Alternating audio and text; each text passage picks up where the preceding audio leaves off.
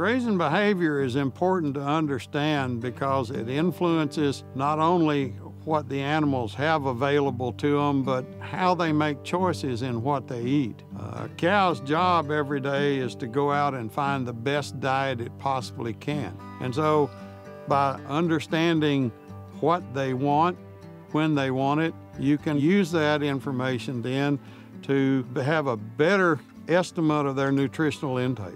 As a herd, the animals have basically 2 grazing cycles a day, and they have preferred areas. They will remember where the better parts of the pasture are, where there are more preferred forages.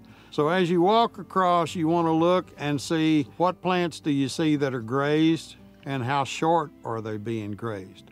Is the predominant plants that are being grazed the preferred plants, or are they your second, third, fourth choice type plants? So the animals are going to try to pick the best plant they can, but as you go through the winter, the more preferred forages begin to be less and less. And so by understanding and identifying which plants are being grazed at a given time, you can get an idea as to whether the nutritional value of that pasture is stable or is it going down. There are key areas in determining areas that you can monitor, because it is difficult to try to look at and see large pastures that we deal with. And so what you have to do is try to find an average or a typical type of an area. And there may be 2 or 3 areas you go look at depending on how the ecological sites are laid out. And if a person is interested in determining what ecological sites you've got on your land, you can go to your NRCS, National Resource Conservation Service office. They will help you print up a map and determine what kind of ecological sites you've got to work with.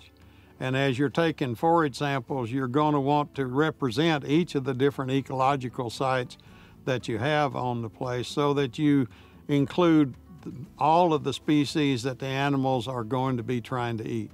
When you go look at those areas and you go month after month, you need to remember to compare.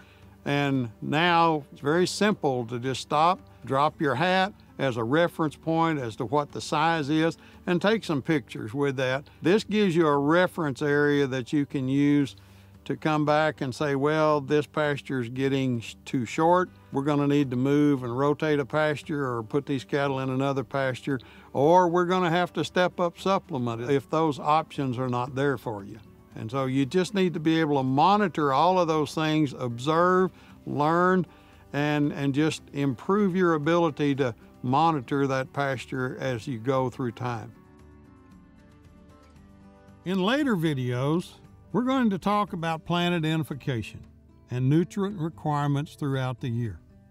With all 3 of these videos, you can take your knowledge of grazing behavior, what plants are available to your cattle, and their nutritional requirements throughout the year, and monitor how well your pastures are providing nutrients for your herd.